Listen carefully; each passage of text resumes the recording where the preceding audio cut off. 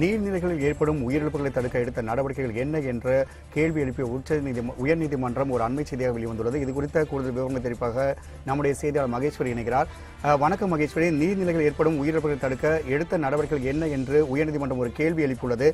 இது குறித்த வழக்கு என்ன, அது குறித்த விவரங்களை பதிவு செய்யுங்கள். வணக்கம் ராம்குமார். கடற்கரை கோவில் குளங்களில் மூழ்கி ஏற்படும் உயிரிழப்புகளை தடுக்க எடுத்த நடவடிக்கைகள் குறித்தும் அதற்காக ஒதுக்கப்பட்ட நிதி குறித்தும் மத்திய மாநில அரசுகள் பதிலளிக்க கோரி சென்னை உயர்நீதிமன்றமானது உத்தரவு பிறப்பித்துள்ளது. தமிழகத்தில் நீரில் மூழ்கி உயிரிழப்பது என்பது தொடர் நிகழ்வாக இருப்பதால் கடற்கரைகள், சுற்றுலா தலங்கள், கோவில் குளங்கள், அருவிகளில் 24 மணி நேரமும் பணிகள் இருக்கும் நீச்சலில் நிபுணத்துவம் வாய்ந்தவர்கள் கொண்ட குழு மற்றும் பாதுகாப்பு ஏற்பாடுகளை உருவாக்க கோரி சென்னையை சேர்ந்த கோடீஸ்வரி என்பவர் சென்னை உயர்நீதிமன்றத்தில் வழக்கு ஒன்றை தாக்கல் செய்திருந்தார்.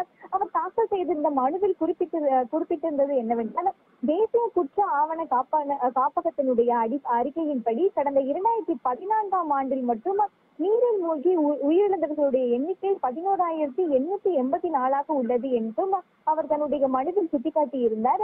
மேலும் அவர் குறிப்பிடுகையில், நீர்நிலைகளில் உயிரிழந்தவர்கள் 90 விழுக்காட்டினர் 12 வயதுக்கு உட்பட்டவர்கள் எனவும், இந்த மரணங்களை தடுக்க கடற்கரைகளில் கண்காணிப்பு கோபுரங்களை அமைக்க வேண்டும் எனவும் அவர் தாக்கல் செய்திருந்த மனுவில் குறிப்பிட்டிருந்தார்.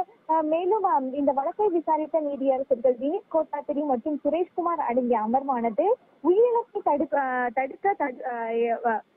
உயிரிழப்பை தடுக்கும் வகையில் கோவில் குளங்களில் மேற்கொள்ளப்பட்டுள்ள பாதுகாப்பு நடவடிக்கைகள் குறித்தும் மாவட்ட வாரியாக அறிக்கை தாக்கல் செய்ய இந்து அறநிலை இணை ஆணையருக்கு உத்தரவிட்ட நீதியரசர்கள் தமிழகத்தில் உள்ள அருவிகள், ஆறுகள் உள்ளிட்ட நீர்நிலைகள், சுற்றுலா தலங்களில் உயிரிழப்புகளை தடுக்க மேற்கொள்ளப்பட்டுள்ள பாதுகாப்பு ஏற்பாடுகள் குறித்து மாவட்ட ஆட்சியாளர்களிடம் இருந்து அறிக்கை பெற்று தாக்கல் செய்ய தமிழக அரசுக்கு நீதியரசர்கள் உத்தரவிட்டனர்.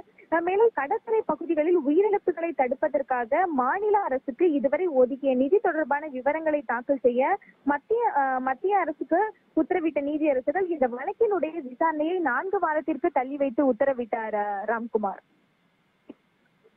உங்களுடைய கூடுதல் விவரங்களுக்கு மிக்க நன்றி மகேஸ்வரி.